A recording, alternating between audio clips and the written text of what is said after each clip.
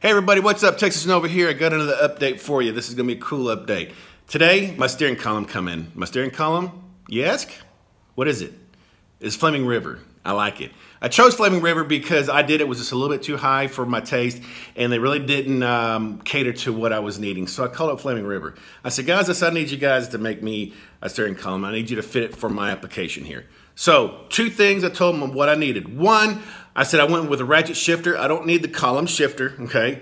And two, I went keyless system because I got a digital guard dog. And I don't have a key, so I just got a key fob, you know, no bigger than that. You can check it out in my other videos. And I'll put a link in the description from it. But anyway, just come in. I like it. I can't wait to open it. So let's go back inside. Let's go check it out. So here are the two boxes. Column. I have no idea what this is.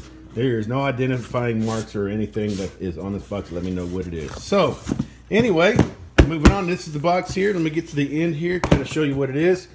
And there's really not much. I'm assuming that this is the part number. It is an R20004-48SS. It is a 33-inch SS tilt steering column. Now, I'm thinking that this is a Camaro SS. I believe it's going to be a 68 because the guy was telling me, he goes, I think we can use an SS. So because it's got the key that's in the dash and it is a column shifter. So this could be an SS Camaro, which is fine. So let's go ahead and get this thing open up. I'm going to set the phone down and get my box cutter, and we're going to go ahead and open this one up here. So let's go ahead and dig into this thing right here. Okay, shall we? Get that out. What is that? Oh, okay. That is my strap clamp. I need this for my steering column because that's how the Nova is set up. I don't know if I can. Oh, it's going to go on top. That's right. It's been such a long time since I've had it looked at it, but we're going to set that off to the side. Now to the good stuff. And let me see. I guess I'm just going to pull these staples off. Let me go ahead and stop it. And actually, you know what? I'm going to try to do this. Now, I ain't shooting this with an old trusty iPhone. So, you got to forgive me. All right, here we go.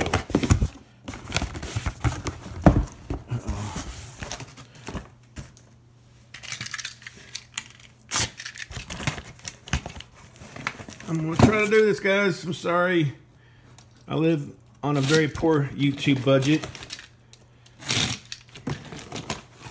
The hell?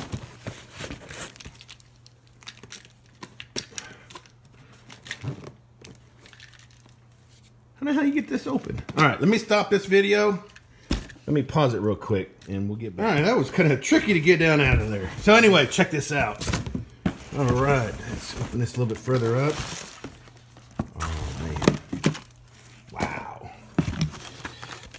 This here turn signal. There you go. Okay, get a little shot of that. Nice. And that is directions for the connection. Let's get that out. Let's get that out. Let's get that out. Uh-oh. There we go. All right. Let's get this bad boy out.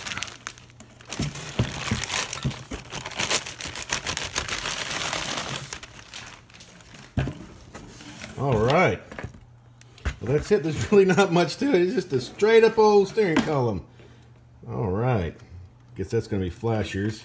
And that's going to be a turn signal and the tilt column. Okay, that is tilt column. Just want to make sure. Yeah, that's about it, man. 32 spline, 32 inches. That's it. All right. It's going to look good. And that is polished. That is not chrome. All right.